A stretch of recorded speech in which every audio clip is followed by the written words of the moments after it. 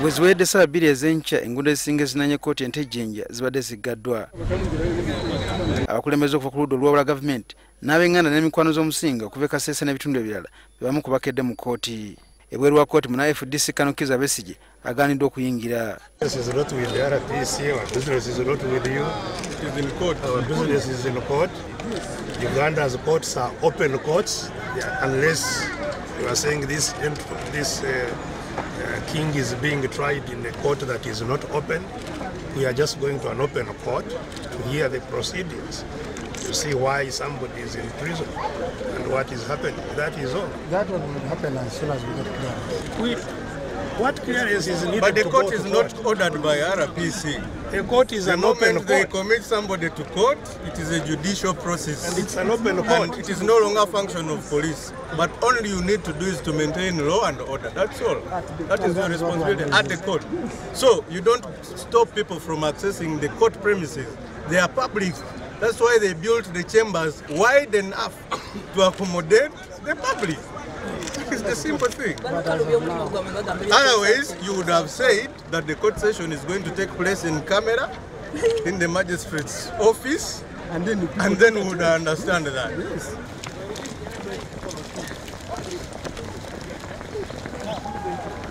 Akizzaako okuyita mu misanvu egyateekeddwawo kyokka era n'alemesebwa okuyingira kkooti.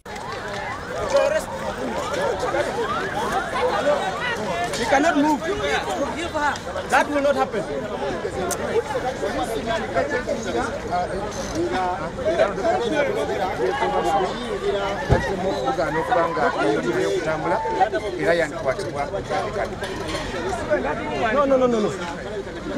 No.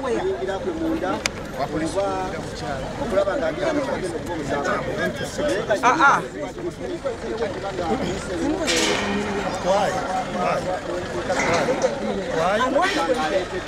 I'm going to attend court. No, you're not supposed to. It's my right to attend court. If you're to attend court, you have told us that you're supposed to come. Who is supposed to tell people that attend court? If your name is supposed to be there, you're supposed to come.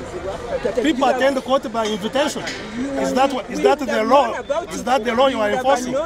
Is the law you are enforcing that people attend court on invitation? It's okay, but you're not allowed. Why? I have to know why someone is not allowed to go to court. Why? I'm saying why? Why him? Why him? It is just a simple explanation. He's not allowed because of ABCD, and we leave it at that. Proved. You people, you don't even have a slight sense of understanding. You don't know what we are going through. Doctor, Nani, we are not moving. People too far away. Don't push her. This is simple. Don't push her.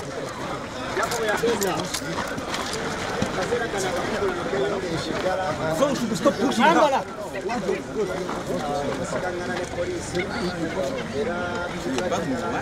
But don't push her.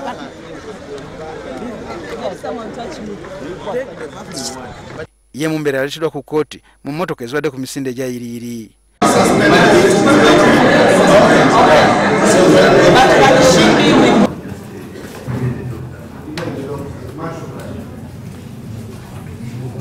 Ono oluvannyuma asimbiddwa mu kkooti n'asomera emisango mu mbadde egy'obutujju obubbi ng'akozesa emmundu nga mulimu n'okutta ssaako okugezaako okutta.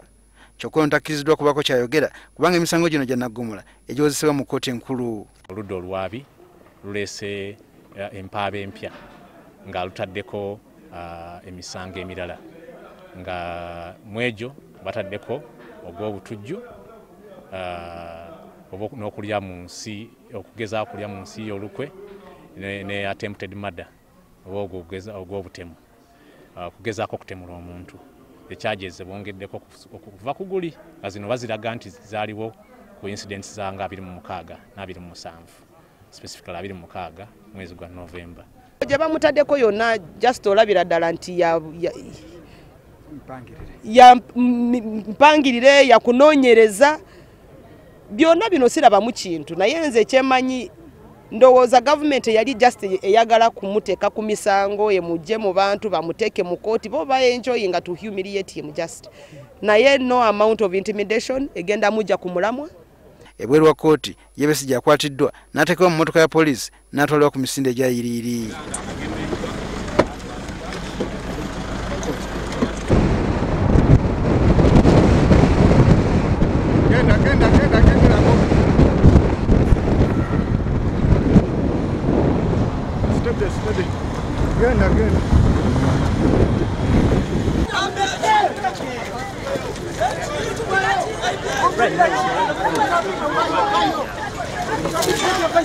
Take him away. What have I done? Take him away.